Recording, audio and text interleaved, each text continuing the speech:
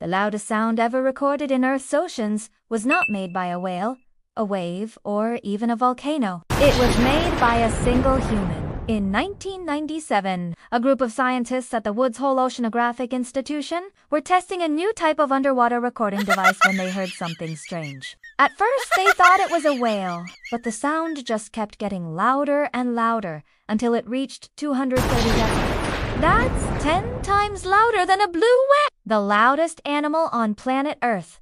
And it wasn't just loud, it was extremely low, like the rumble of a distant earthquake.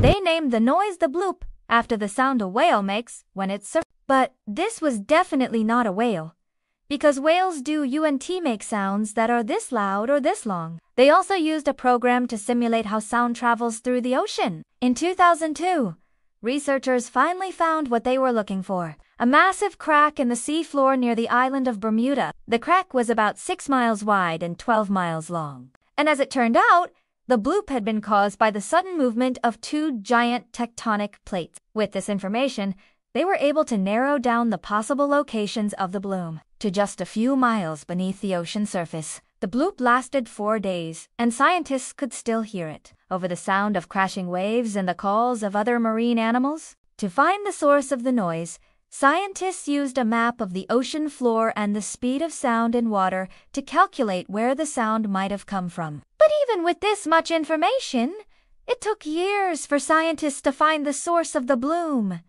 As the plates shifted, they created a huge underwater landslide that sent a pulse of energy through the ocean. This energy created a sound wave that traveled around the globe at the speed of sound in water, approximately 4,600 miles per hour. Today, the original recording of the bloop is kept in a soundproof vault at the National Oceanic and Atmospheric Administration in Maryland. For more of the noisiest things in space, stay tuned.